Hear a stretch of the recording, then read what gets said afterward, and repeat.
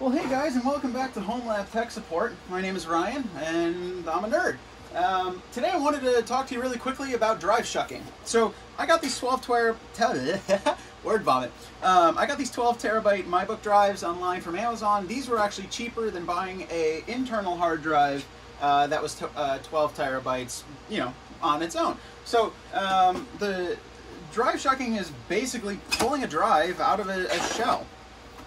Pretty easy too. Just trying to be quick about this video. Yes, I'm making a mess. Yes, the rest of my room is a mess and really needs love. And yes, my cat came in here last night, climbed up to there, knocked off a firewall and a milk crate worth of stuff, and has probably damaged a Nook computer.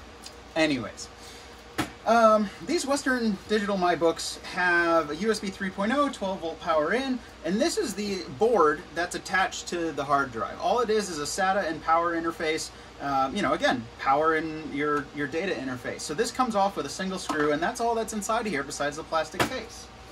So if we take a flathead screwdriver, and I don't care about this case, so I'm going to be a little destructive, and just get it in there a little bit and lift up.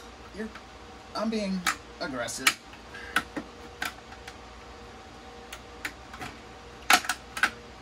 We should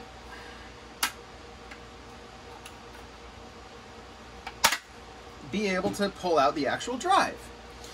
So all this is just a hard drive. It's the same thing that I showed you over here. So if I undo, let me throw this away. If I undo this screw, which is the screw holding on that little board, I'll then be able to take this off, right? And then from here, just a little bit of bend on the plastic case will let me pull the drive out.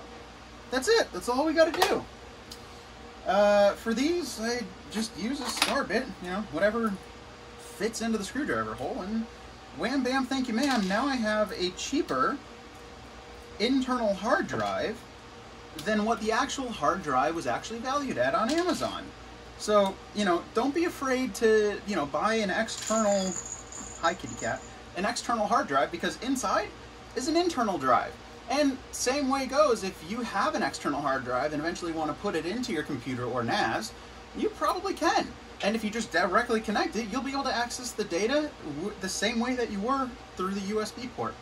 Anyways, my name is Ryan. I'm with Home Lab Tech Support. If you like this video, give me a thumbs up, and as always, hit that subscribe button and hit that bell, and I will see you guys later.